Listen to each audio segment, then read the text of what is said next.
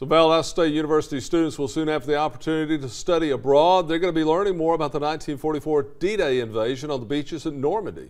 This year also marks 80 years since the historic moment, and WALB News 10's Brittany Blake reports how this trip will be a significant part of military education.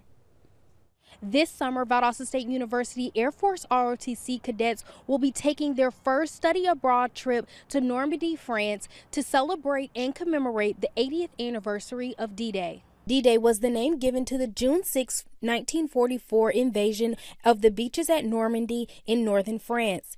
This summer, 12 Air Force cadets will be able to learn more about this historic event. So some of my key excitement for the trip is, of course, I have been abroad one time, but that was once when I was little, and that is a lot of the experience for our cadets here.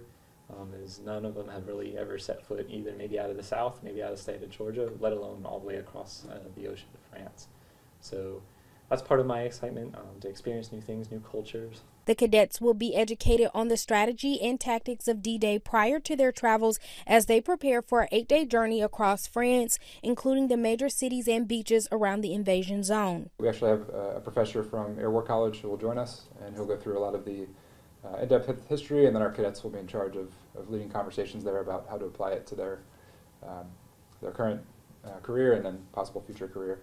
As the only Air Force detachment in South Georgia, VSU Air Force ROTC helps to develop and train future airmen. I would say a threefold impact. So first is just an appreciation for their military heritage that they're about to join as a military leader, understanding the sacrifice and the historic significance of D-Day and World War II, and seek those different opportunities to learn, but also to press forward with our future leadership development and understand how those countries really interact with the United States, how they view us, and what part we play in the world, really. Detachment 172 is raising funds to support cadets that will be attending the trip this summer. Information on how you can help the cause will be available on WALB.com.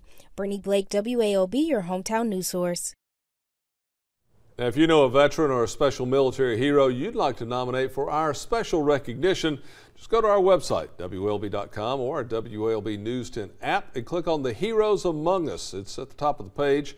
Each month we'll share one of their stories right here on WALB.